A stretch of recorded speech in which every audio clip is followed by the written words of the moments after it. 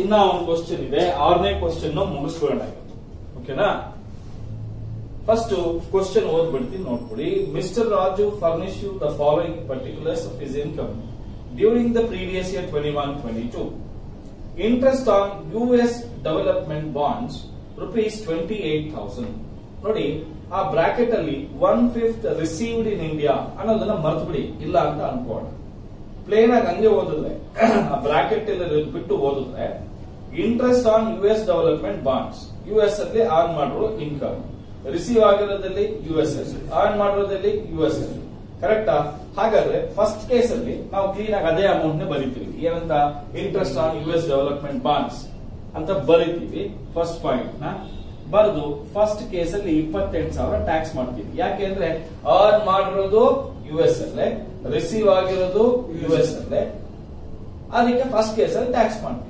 ಈಗ ಬ್ರಾಕೆಟ್ ಇಲ್ಲರನ್ನು ಓದಿ. ಆ 28,000ದಲ್ಲಿ 1/5 ರಿಸೀವ್ಡ್ ಇಂಡಿಯಾನಲ್ಲಾಗಿದೆ. ಅಂದ್ರೆ 1/5 ರಿಸೀವ್ ಆಗಿರೋದು ಇಂಡಿಯಾನಲ್ಲ ಅಂದ್ರೆ ಎಷ್ಟಾಗುತ್ತೆ? 5,600.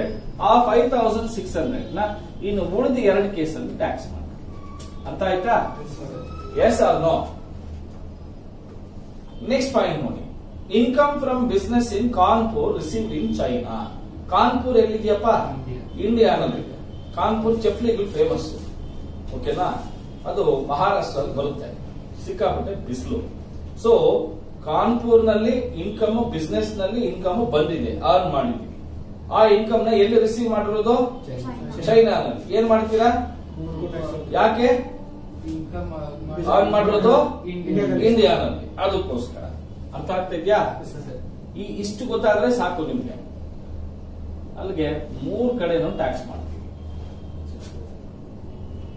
ನೆಕ್ಸ್ಟ್ ಪಾಯಿಂಟ್ ನೋಡೋಣ. Salary received from government of India. ಮುಂದಕ್ಕೆ ಹೋದ ಅವಶ್ಯಕತೆನೇ ಇದೆ. ಯಾಕೆ ಹೇಳಿ ನೋಡೋಣ? Received in India.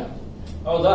ಸೊ ಹಾಗಾದ್ರೆ ಇಲ್ಲಿ 3ನೇ ಪಾಯಿಂಟ್ 3 ಕಡೆನೂ ಟ್ಯಾಕ್ಸ್ ಮಾಡಿ 80,000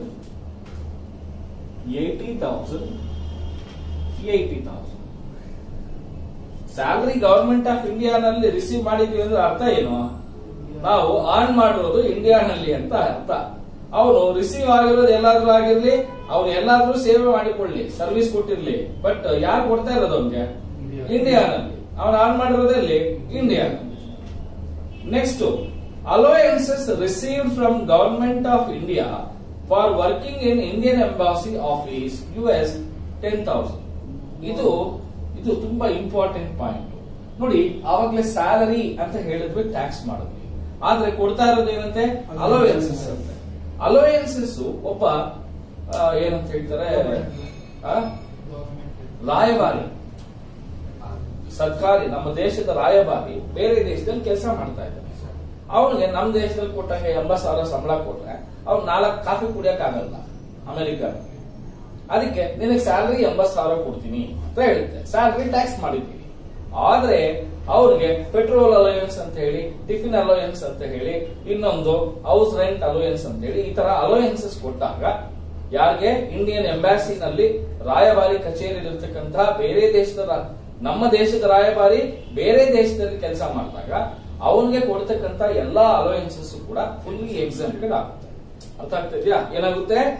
ಫುಲ್ಲಿ ಎಕ್ಸೆಂಪ್ಟೆಡ್ ಆಗುತ್ತೆ. 4ನೇ point exempted. Next, gift in foreign currency from a friend received in India. 3 ಕಡೆನೂ ಟ್ಯಾಕ್ಸ್ ಮಾಡಿ. ಯಾಕೆ? ರಿಸೀವ್ ಆಗಿರೋದಲ್ಲಿ ಇಂಡಿಯಾನಲ್ಲಿ. ಹೌದಾ? ಏನ್ ಅಮೌಂಟ್, ಏನ್ ಇನ್ಕಮ್, ಯಾವ ತರ ಇನ್ಕಮ್ ಬರ್ತಾ ಇದ್ದದು? ಗಿಫ್ಟ್ ಬರ್ತಾ ಇದೆ. ನೋಡಿ, ಗಿಫ್ಟ್ ನಮ್ಗೆ ರಿಲೇಟಿವ್ಸ್ ಕೊಟ್ರೆ ಫುಲ್ ಅಮೌಂಟ್ ಎಕ್ಸೆಂಪ್ಟ್ ಆಗುತ್ತೆ. ಆದ್ರೆ ಫ್ರೆಂಡ್ ಏನಾದ್ರೂ ಕೊಟ್ರೆ ಆ ಕೊಟ್ಟಿರೋ ಗಿಫ್ಟ್ ಅಮೌಂಟ್ 50,000ಕ್ಕಿಂತಲೂ ಜಾಸ್ತಿ ಇದ್ರೆ ಮಾತ್ರ ಟ್ಯಾಕ್ಸ್ ಮಾಡ್ತೀವಿ. 50,000ಕ್ಕಿಂತಲೂ ಕಡಿಮೆ ಇದ್ರೆ ಎಕ್ಸೆಂಪ್ಷನ್ ಕೊಡ್ತೀವಿ. ಈಗ 50,000ಕ್ಕಿಂತಲೂ ಜಾಸ್ತಿ ಇದೆ ತಾನೆ? ಹಾಗಾದ್ರೆ ಇಲ್ಲಿ ಬರಿಬೇಕು ಪರ್ಟಿಕ್ಯುಲರ್ಸ್ ಅಲ್ಲಿ ಏನಂತ? Gift received from A friend ಅಂತ ಹೇಳಿ 60,000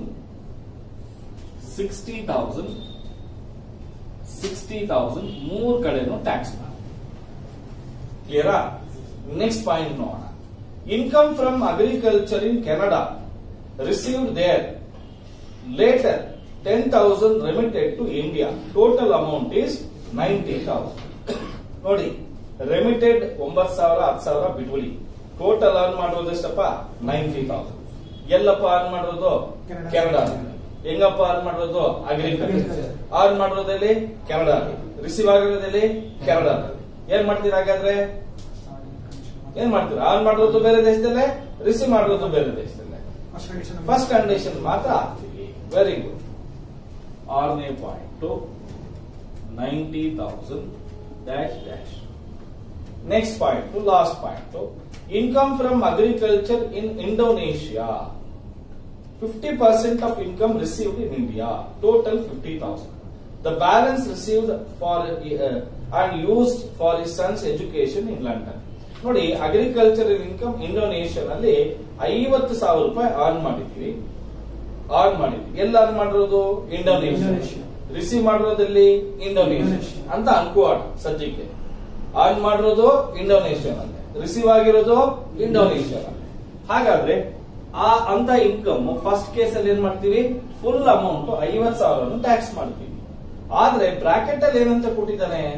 50% ಅಮೌಂಟ್ ಈ ಇನ್ಕಮ್ ಅಲ್ಲಿ ಅವರು ರಿಸೀವ್ ಆಗಿರೋದಿಲ್ಲಂತೆ, ಇಂಡಿಯಾನಲ್ಲಿ ರಿಸೀವ್ ಮಾಡಿದಾರಂತೆ.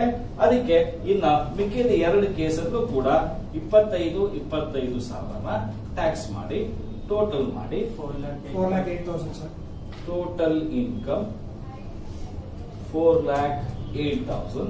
1,90,600. 2,70,600. 70,600. ಇದು ಸರ್ 2,70,600 ಸರ್. ಇದು ಅಷ್ಟೇನಾ? ಅಷ್ಟೇ ಸರ್. ಅಷ್ಟೇನಾ? ಇದು 4 lakh ಬರ್ತಾ ಇದೆಯಾ? 4 lakh ಇದೆ ಸರ್. ಹೇಗಪ್ಪ?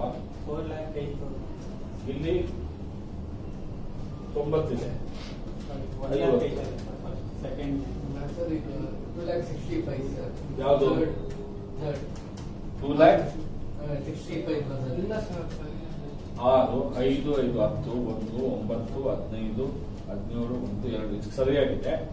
ಇದು 6, 5, 2 10, 1, 9, 17, 1, 2 ಇದು ಸರಿಯಾಗಿದೆ. ಇದೊಂದೇ ಯಾಕೋ ಡೌಟ್ ಬರ್ತಾ ಇದೆ. ಸರ್ 2,08,000 ಬರ್ತದೆ ಸರ್. ಇದಾ? ಇಲ್ಲ, ಇನ್ನೂ ಜಾಸ್ತಿ ಬರುತ್ತೆ. 8, 5, 4,